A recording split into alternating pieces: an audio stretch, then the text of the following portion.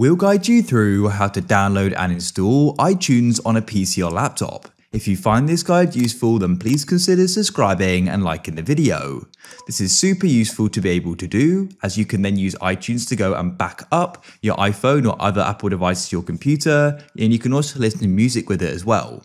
So to go and do this, come to the bottom of your computer and go and click on the search.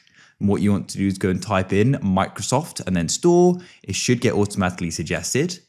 Then all you need to do is come to the top search bar here, and you can just go and type in iTunes like so. It will go and take a moment to load, and as you can see, here it is. Go and click on it. You can then come over to the left here, and you can go and click on install. It will then go and start the process. First of all, download. It shouldn't take too long, and then it will go and install as well. All you need to do is go and wait. Just like that, it's now gone and finished, and it now says open. So what I can do is go and click on open. We'll go and get this pop-up, make sure you agree to it. And now what you need to do is wait. And it will go and open up just like so. If it doesn't, you can always go and search your computer for it and open it up. And so that's it. At the top here, you can go and select music. You can come into your library and you can browse. And yeah, it's up to you. You can go and add music in here, as I said, and you can plug your iPhone in to go and back it up and other Apple devices as well. Please consider subscribing and liking the video.